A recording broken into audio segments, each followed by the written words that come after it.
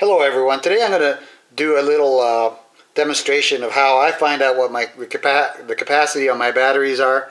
I'm using a LiPo balanced charger, the Imax B6. You can pick this up for around $25. I'll put a link in the description for you. It works great for what I need it for, and I use it for charging lithium-ion batteries as well as my remote control devices.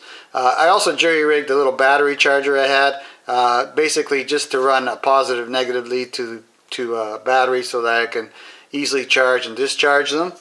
And here I have the IntelliCharger from Nitecore i4. It's a version 2, and I'm using it to give me a consistent charge on all the batteries I use so that I know that I get the same charge every time. So what I'm going to do, I'm going to start with the 18650 here. And this battery I harvested from a laptop battery pack. It cost me around $12, and I'm going to see how much it can hold. So we'll put it into the holder here. Lithium ion we're going to choose. Standard settings. I'm just going to hit start on this. Actually, I don't want to charge it, so let's go back one. Okay. We want to discharge it. So I'm going to discharge it at 1 amp and at basically the default settings. So I'm going to hit start on this. Alright, it's confirming that I have the right battery, and I do. So I'll just hit start here. And what I'm going to do now is allow this to discharge all the way down, and over here it should tell me how many milliamp hours the actual battery stored. So I'll put that on time lapse so as to make this really quick, and then we'll go from there.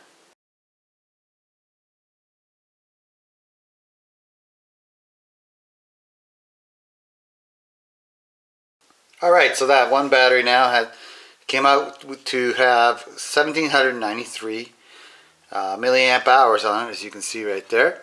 So let's take it out, put it back on charge here, and let's try one of the big Ultrafires. This is a 26650, and it claimed to be 6,000 milliamp hours. So let's see what we actually get on this. So I'll go back. Same program, we're going to discharge it. Okay. And we'll start it up, and I'll put it on time lapse for the next to the end.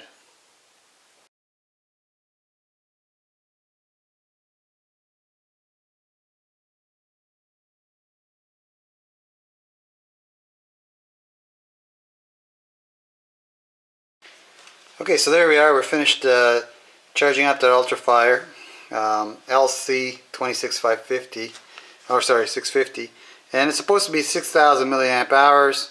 Obviously, it's not. It's 3171. I paid around, I think it was $8 for one of these batteries, so they're fairly expensive batteries. And yeah, well, understand you're not going to get 6,000 milliamps. You're going to get about half of that. That's what at least what I show on that battery. This one here is a 6800 milliamp Ultrafire, and it was I believe around $12 for this one battery. So these are fairly expensive batteries. Now this harvested battery that I got, the 18650, I got that out of a battery pack that I paid $14 for, and I got 6 of these batteries out of it. And so that's a pretty good deal at $2 and $2.50 a piece, basically. Excellent price, excellent deal. So I will continue to get my batteries that way. The flashlights that take these batteries also can take the 18650s. But again, these are almost twice the capacity of these batteries, which makes sense. It's not the 6,000 milliamps and 6,800 milliamp hours. I'm sure we won't come up with on that. So let's go back here, do it again. And it's ready to go, so there we go, and I'll put this on time lapse again.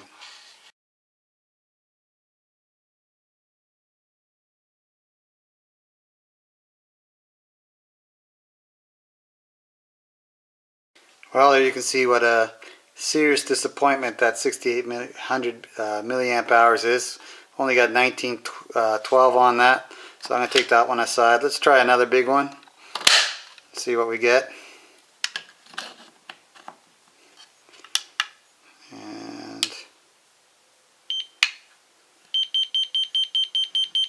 it's my fault.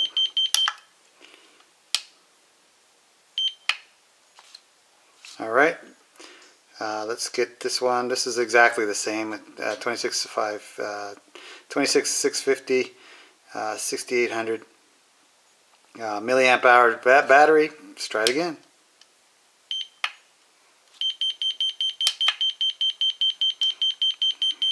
Get it right.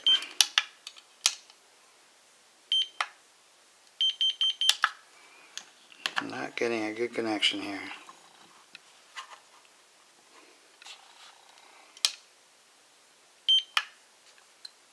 There we go. Okay, time lapse, and we'll continue from there.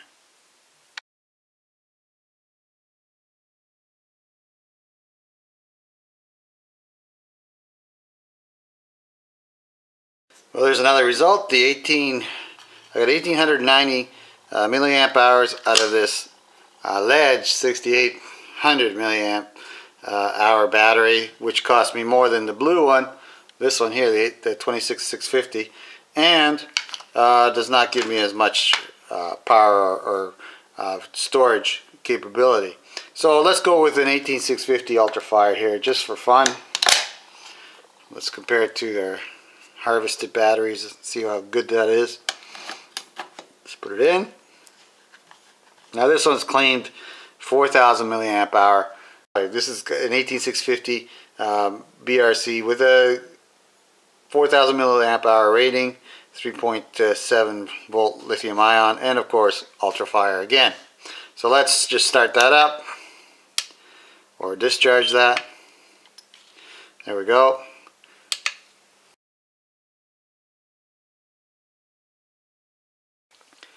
Well, 420 is certainly not 4000 milliamp hours. So we're seeing here that these Ultrafires, well, you know, I can't tell you whether they're original or fake, but I can tell you they're not, you know, that's like almost a bit more than a tenth of what it's supposed to have in juice in it. So, I mean, I can't even say that's an acceptable battery to buy. You know, 4000 milliamp hours, 420. Wow, that's just terrible. Let's try a purple Ultrafire, see how much that is.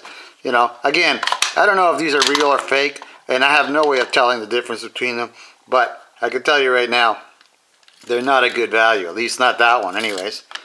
The red one was terrible. Now this one says 4500 milliamp hours. You know, we'll see. Let's just do another test. Okay, so start that up. So no big surprise here, 632 milliamp hours out of a 4500 milliamp hour spec battery. So these Ultrafires are obviously very disappointing batteries. You know, I can continue to test them. I guess I'll do one more here. What the heck? And basically, I'll go back to my harvested batteries from my HP laptop pack and test another one of those just to see if it's as good as the rest of them are. Looks like they all are, but here, let's do this again. Now this one's an Ultrafire LC 18650, and it is a 3000 milliamp hour rating. Let's start the test. So yet another Ultrafire disappointment. This says 3000 milliamp hours. 430 milliamp hours is what I got out of it. So basically, you know, way short of what they're advertising, and highly disappointing. So another Ultrafire disappointment. So is there one that doesn't disappoint us? No, not yet. Let's try this. I'm gonna try little 1450 right there. 1200 milliamp hours. And you know, I'm not going to hold my breath, but let's see what we get with it.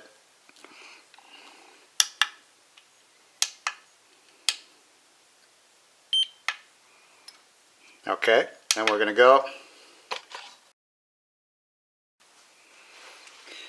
Alright, yet another Ultrafire disappointment on the 14500 battery. Now, you'll notice that it says 239 milliamp hours and it's supposed to have 1200 milliamp hours, so what, a fourth approximately of what the rated amount of power it's supposed to store. So again, you know, a big goose egg on that. Basically, this is the reason why I no longer buy Ultrafire batteries, because you know, I don't know what's legitimate or you know, or counterfeit product, or if all of it is just, you know, inferior product. But I'm not wasting my money on any more of that stuff, and I suggest that you don't either. Now, out of all of the Ultrafires, the blue LC26650, which was rated at 6,000 milliamp hours, gave the best overall performance at 50% or a little less than 50% of its power storage capability. So next I'm going to do a nickel metal hydride battery, AA, and it's a Chinese battery as well, but you know, actually it's going to more or less prove that not all of them are bad. Alright, next I'm going to do a nickel metal hydride AA. This is a, here we go, if I get it in focus, there it is. It's a Thunderbolt Magnum 1.2 volt nickel metal hydride, 2200 milliamp hours. Let's see if we get that much out of it. By the way, this is a Chinese battery that I bought from, I believe it's Chinese anyways, from Amazon, and I'll post a link to it because I know it performs well. So we're going to select the nickel metal hydride battery and go with the defaults here. And we're going to go to discharge again. And we're going to let it discharge.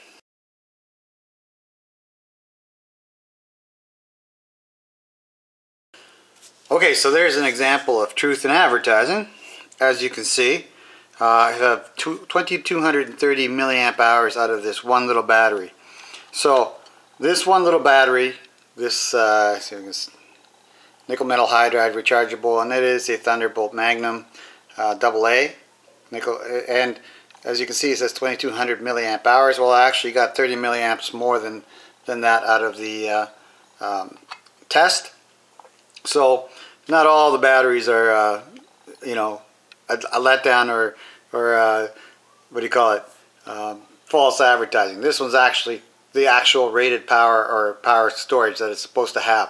So, like I said, I'll put a link to this charger, not this because it's something I jury-rigged, but in the description, as well as these batteries, because obviously these are very good batteries, and they're quite economical. I think I paid like $6 for two of them, and they've been great so far.